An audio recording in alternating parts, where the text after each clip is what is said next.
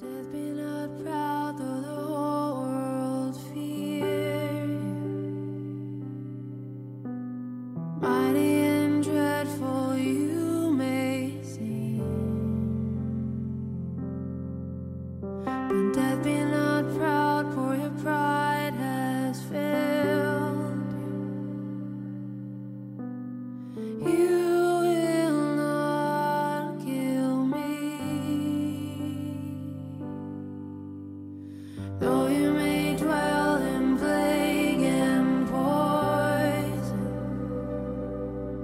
You're a slave to fate and desperate man. So death, if you're asleep, be the gates to hell. Why your confidence when you will be no more?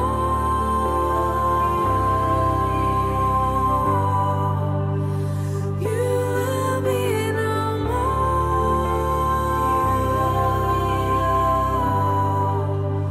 When you will be no more.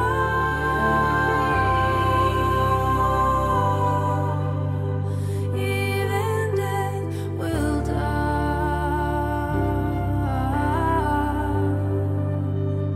Even death will die.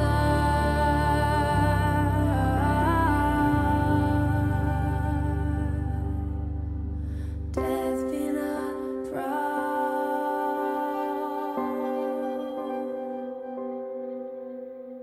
Death be not proud.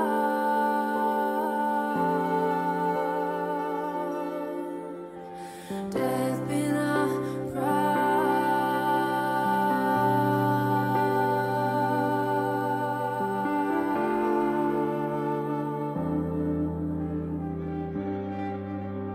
'Cause even death will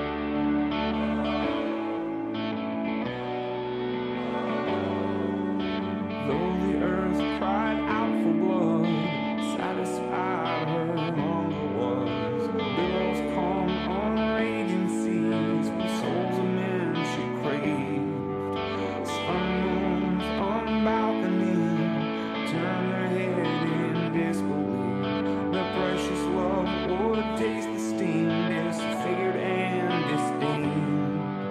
On bright day a thief, on Sunday a king, laid down in grief, oh, with the kings to hell on that day. Firstborn of the slain, the man Jesus Christ lay death in his grave.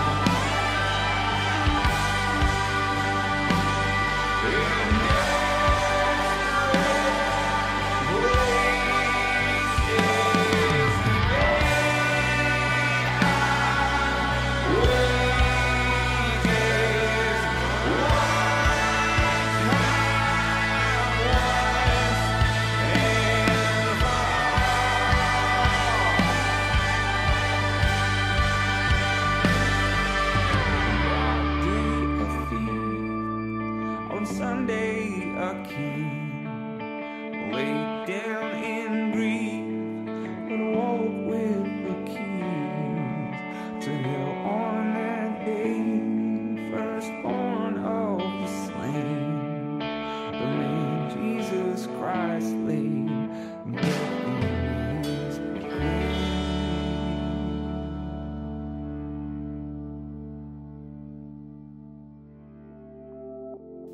Well, good evening. Welcome to our Good Friday online service.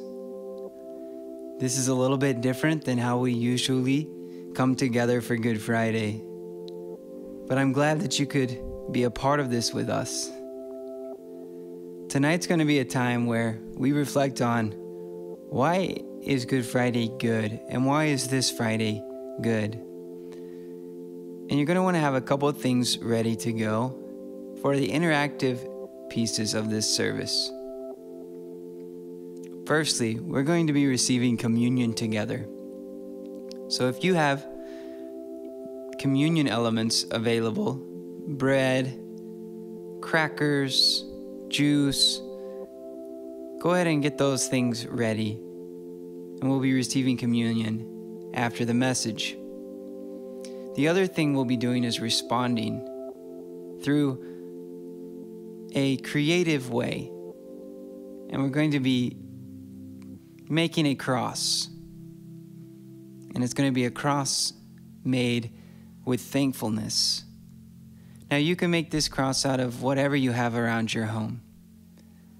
But as a way to respond to this service, gather some things up and get the family together and make a cross.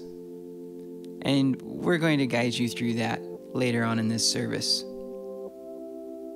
But first, I just want to pray over the night, and then we're going to sing together some songs that go along with the theme of Good Friday and what Jesus went through on the cross for us. Let's pray. Father God, thank you for bringing us together tonight. Lord, this is a Holy Week unlike any other.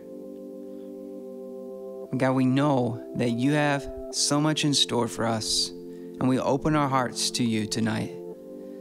We pray that you would speak to us wherever we are. And God, I pray that tonight we could know truly by your Spirit why this is a Good Friday, and that we would leave this service in hopeful anticipation of Easter Sunday. In Jesus' name, amen. Amen. Well, let's worship together tonight.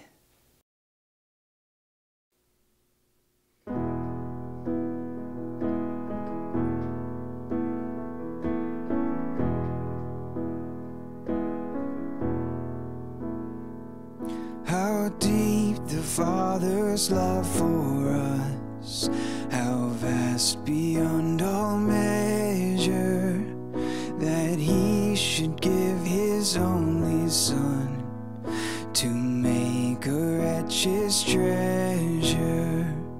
How great the pain of searing loss, the Father turns his face away, as wounds which mar the chosen one bring many sons to glory.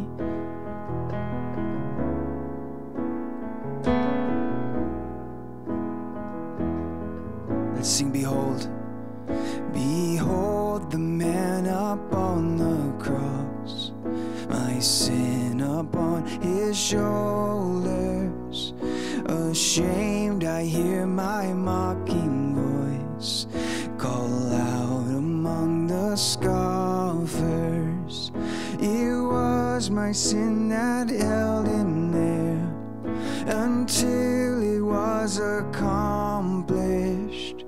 His dying breath has brought me life. I know that it is finished.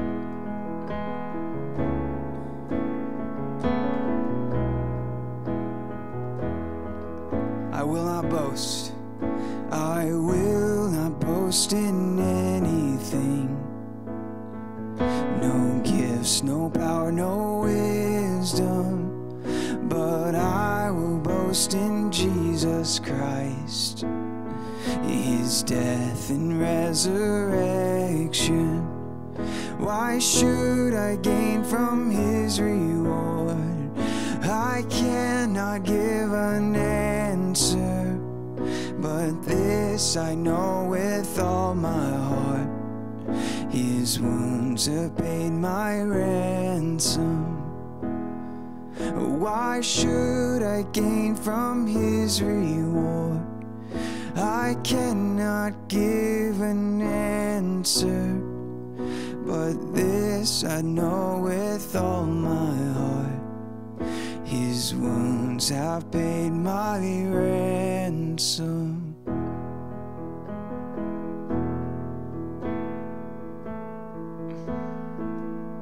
Thank you, Jesus. Thank you for what you did on the cross for us.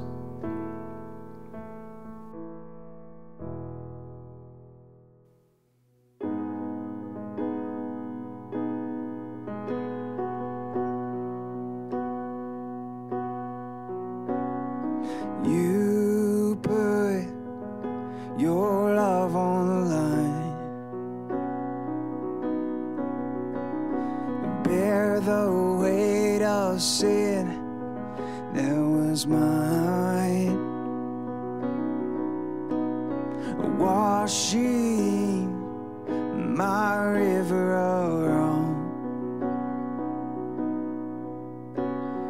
into the sea of your infinite love. Let's sing it. With arms held high, Lord, I give my life, knowing I'm found in Christ, in your love forever. With all I am, in your grace I stand, the greatest of all romance, love of God, my Savior.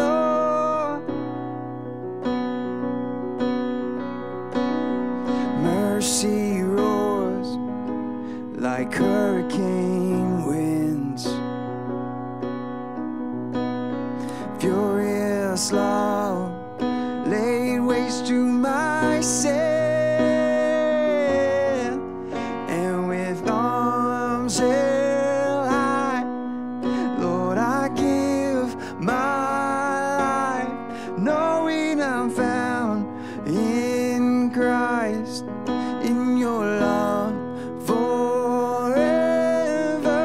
With all I am, in your grace I stand, the greatest of all romance, love of God, my Savior.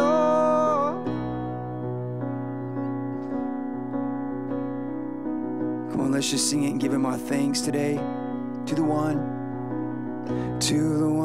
who has rescued my soul, to the one who has welcomed me home, to the one who is Savior of all, I sing forever.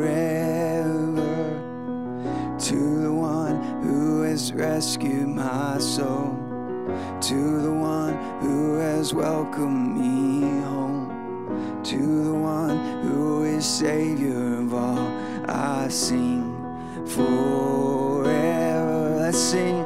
To the one who has rescued my soul, to the one who has welcomed me home, to the one who is Savior of all, I sing forever. With arms held high, I give my life, knowing I'm found in Christ, in your love forever.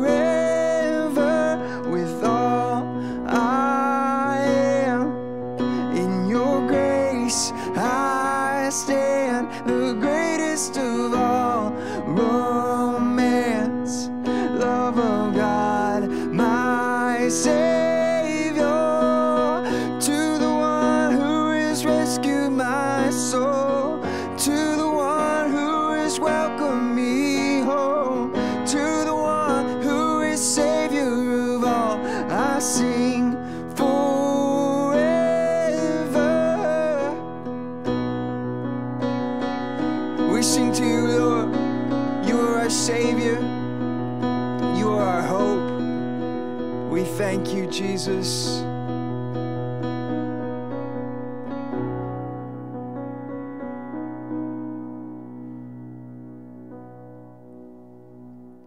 Well, let's get ready to hear from Pastor Josh on Good Friday.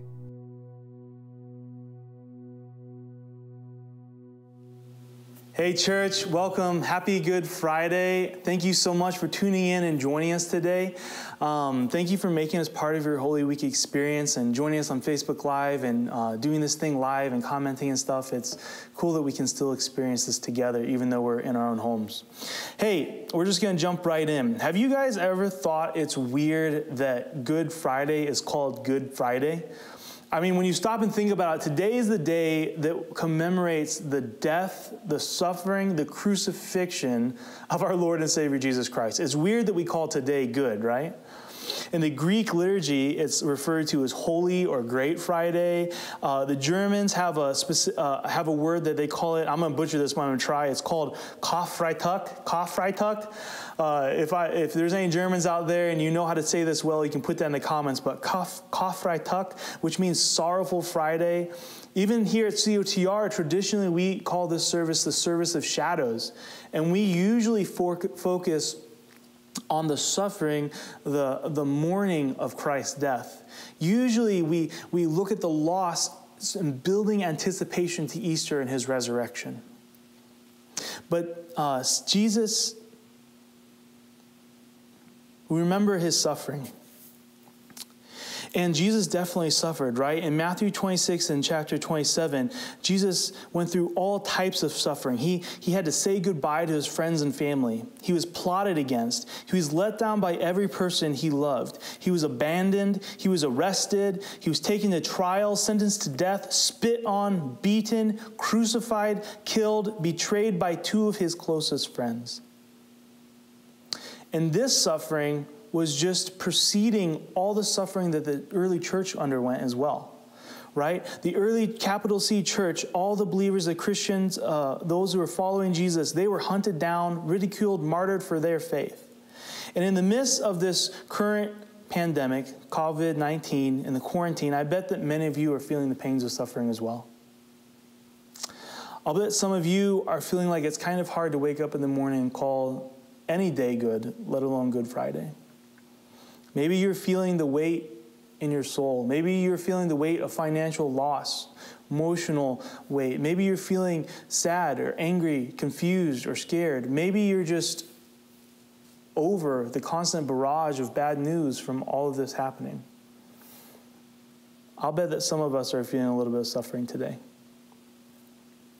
Hey, now that we're all feeling good, and I put a smile on your face, maybe we should just turn to Scripture a little bit, okay? Because today I really want to turn the focus away from Christ's suffering and the sadness, the loss, but why we can actually call today Good Friday. Hebrews, just the whole book of Hebrews has really been on my mind this season. Last week, one day after the Sabbath, I woke up and I said, Amy, I just felt like I was just supposed to read Hebrews today and just feel like Hebrews is speaking to us. And she said, you know what, that's crazy because I felt the exact same thing and I was reading through Hebrews. And then as I was preparing for this message, one of the supplementary texts I had was all about how Hebrews correlates to Good Friday. And so I just think that we have to spend a little bit of time in Hebrews. Before we jump to Hebrews, though, I just want to bring up this term. Have you guys ever heard the term hurting people hurt people? Well, I want to flip that on its head a little bit, okay?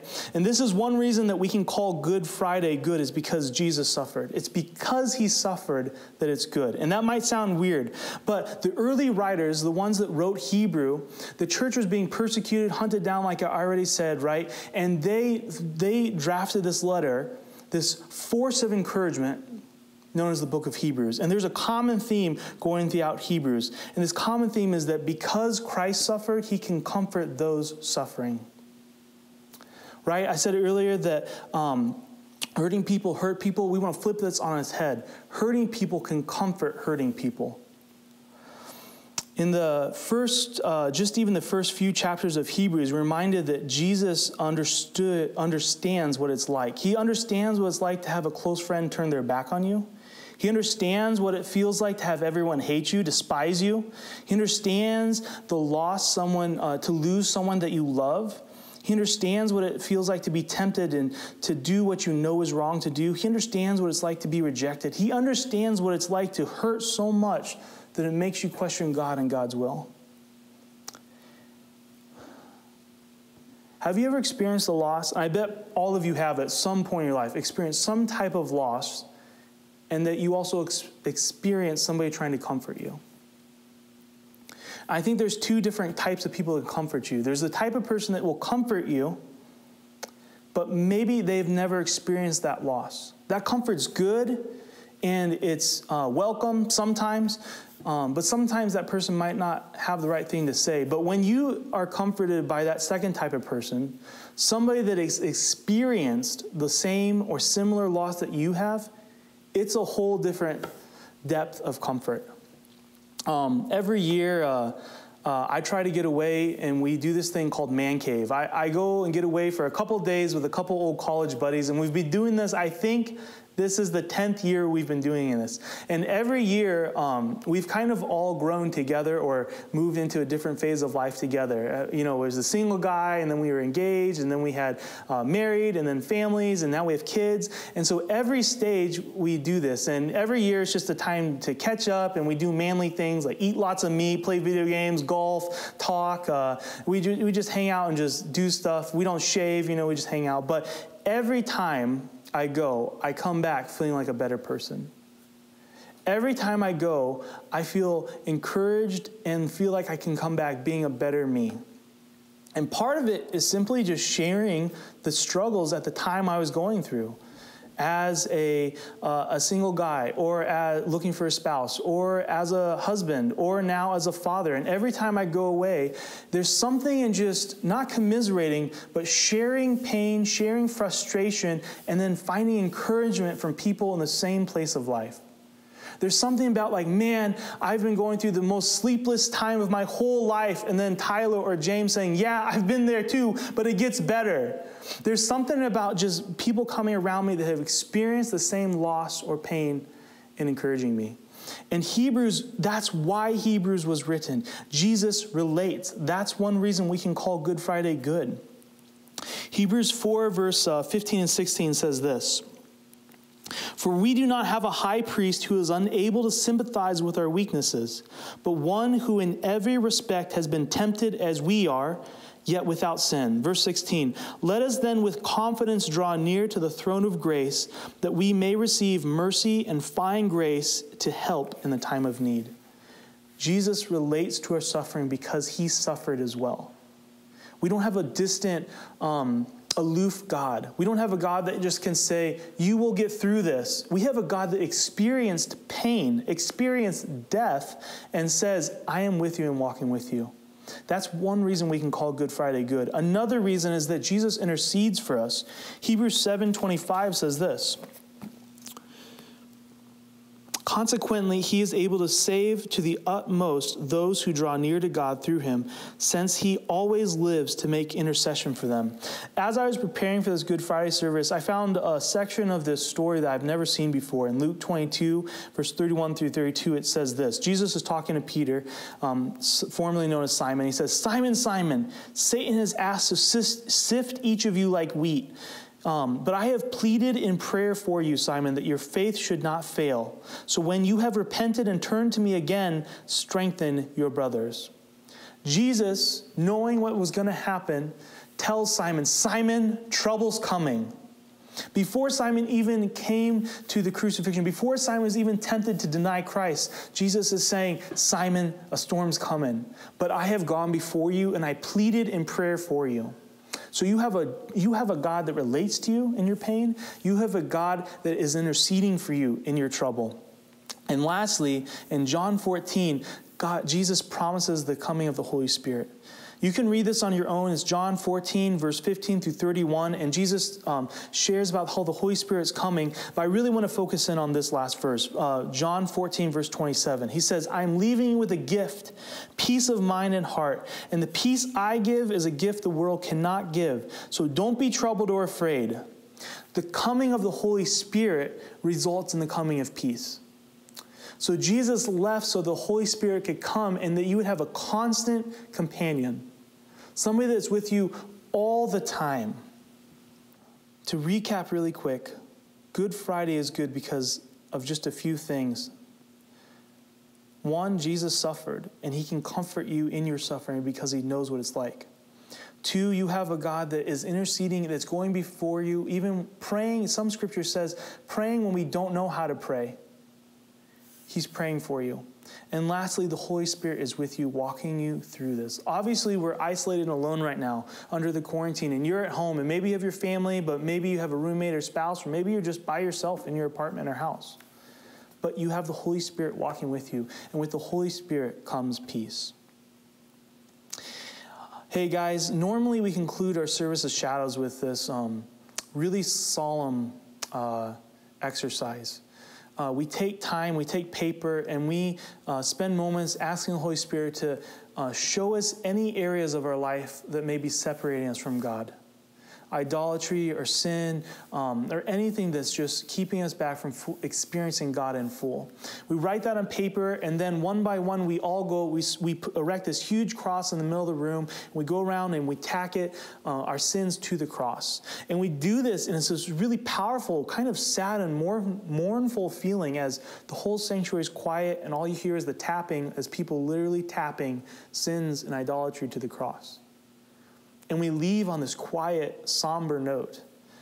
But we do that with anticipation that on Easter, we come into the sanctuary again and seeing the cross full, standing, but stripped bare of all those sins. Today, we wanted to do something a little differently. We told you at the very beginning is that we felt, through the whole staff, we felt like there's a different focus for today's Good Friday service. We wanted to actually leave on a higher note and not on the morning, but focus on the good of Good Friday.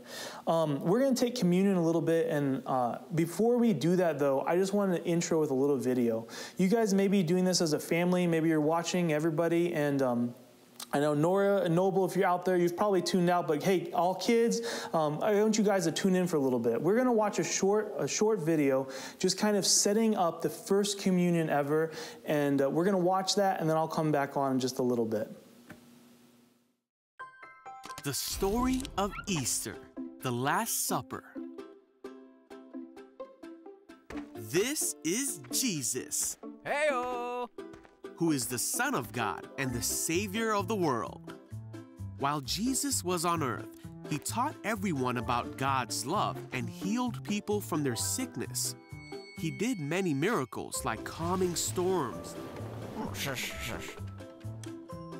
and even raised people from the dead. Wahoo! At this time, the Jewish people were celebrating a festival called Passover that had been celebrated since the time of Moses, when God brought his people out of Egypt. So Jesus was going to Jerusalem to celebrate. The disciples asked Jesus where he wanted to eat the Passover meal that night. Jesus said, "As you go into the city, a man carrying a pitcher of water will meet you. Hello. Follow him. At the house he enters, say to the owner, Hi. The teacher asks, where is the guest room where I can eat the Passover meal with my disciples? He will take you upstairs to a large room that is already set up. That is where you should prepare our meal. The disciples found everything to be just as Jesus had said. Later that evening, Jesus arrived with the 12 disciples. They sat down to eat, and Jesus said that he was happy to be with everyone. As they were eating, Jesus took some bread and blessed it. He said, "Take it, for this is my body, which is given for you." Jesus told them to do this to help remember him. Then he took a cup of wine and gave thanks to God for it. And he said to his disciples, "This is my blood. It is poured out as a sacrifice to forgive the sins of many." Jesus said, "One of you eating with me here will betray me." He told them that things were supposed to happen this way, but that great sadness would await the one who betrays him. The disciples were very upset and asked, "Am I the one? Who is he talking about?" Judas asked Jesus, "Am I the one?" And Jesus said, "You have said it." One of the disciples asked Jesus, "Lord, who is it?" Jesus said it was the one who he would give the bread to. He gave the bread to Judas, and Jesus said, "Hurry and do what you're going to do." None of the others at the table knew what Jesus meant, so Judas left at once to betray Jesus. Then Jesus comforted and encouraged the disciples. He promised them that they would have a helper come when Jesus was gone. They all sang a song to God together.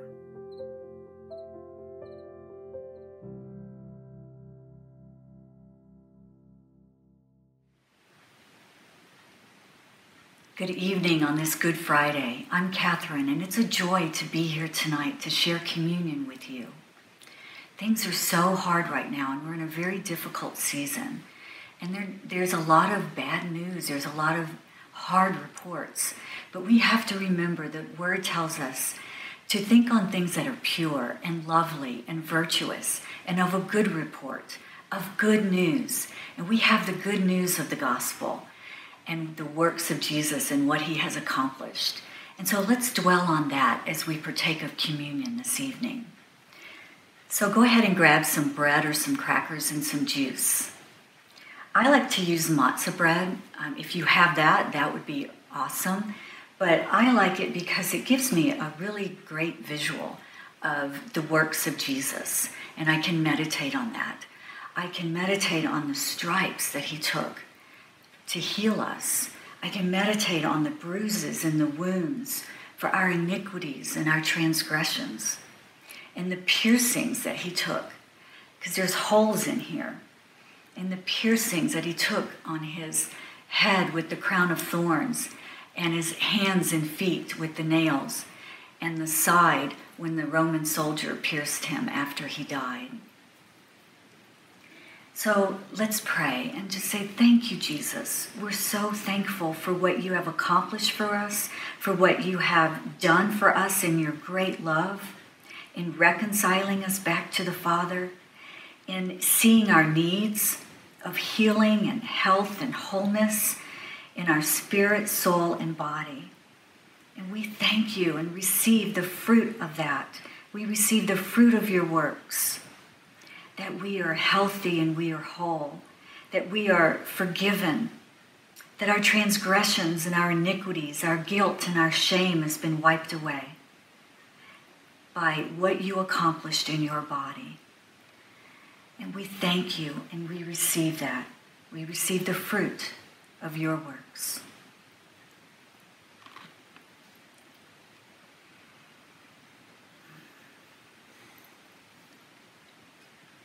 And Jesus, we thank you for the cup of the new covenant, the blood of Jesus. We think about the first Passover when the Hebrews put the blood of their lamb over the doorposts. And the angel of death passed over that night when it saw the blood. And the next day they were freed and they were forgiven and they were given mercy by God and favor and provision. They were redeemed. They were given wisdom and guidance and direction as they went into the wilderness. And Jesus came as the Lamb of God.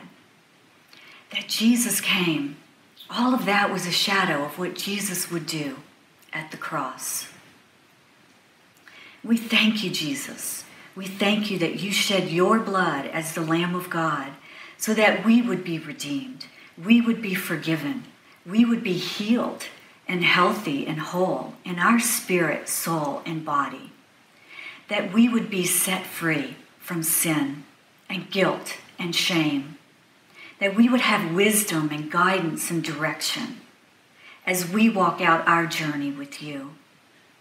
We thank you, Jesus, for the life in your blood, that your life saves us, that you are our Passover lamb, and all evil must pass over when it sees the blood of Jesus, the blood of the Lamb of God.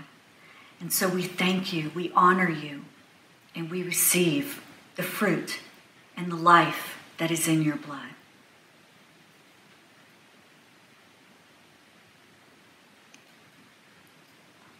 So let us go out with the good news of the gospel and the good news and dwell on all the marvelous and wonderful works of Jesus. And let's magnify his works in these days and share it with others.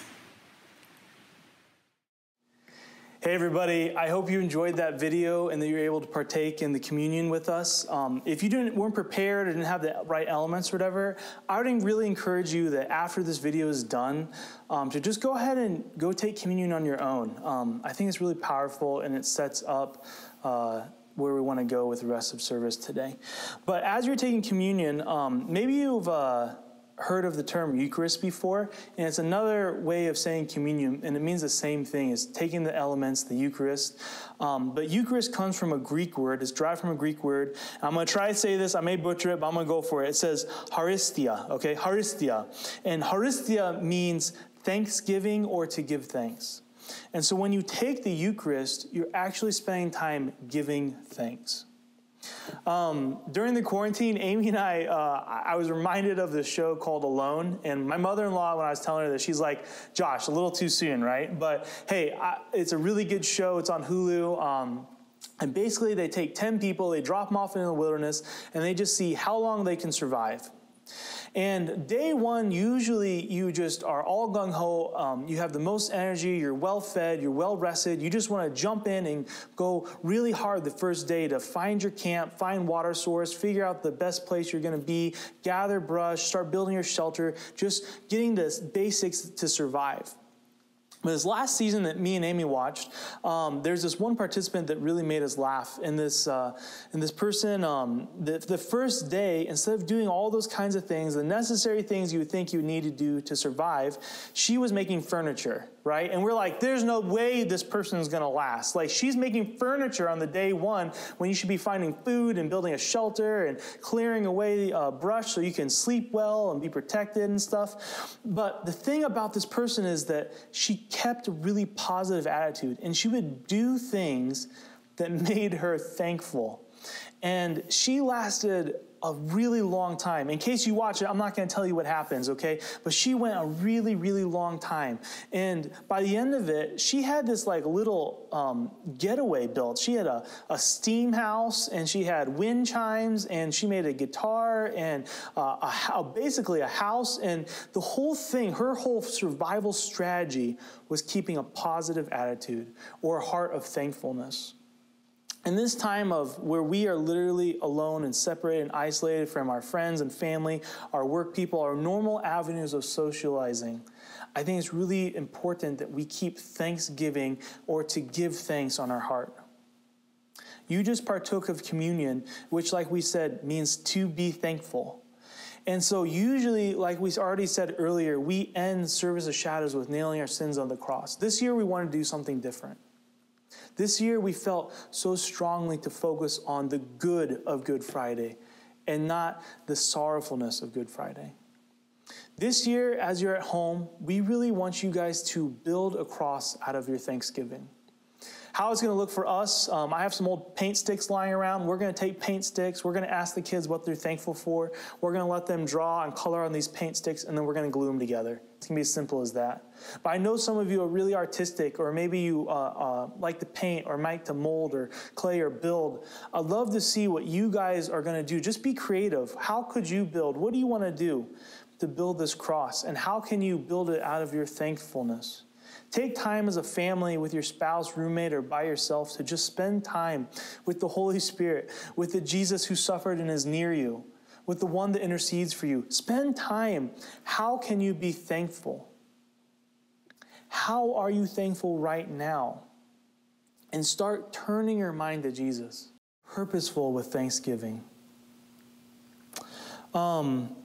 We also, though, want to know what you're thankful for. We thought it would be really cool if we could celebrate as a church and just to really encourage each other. And so in the comments, even right now, as you're watching this, as you're talking to your family after the video ends, we'd love if you could just take a moment and just to share a few things that you or your family are thankful for in this season. Share them in the comments, and we just love to read through them, and I encourage you guys to come back later and to read through them. But what are you thankful for on this Good Friday?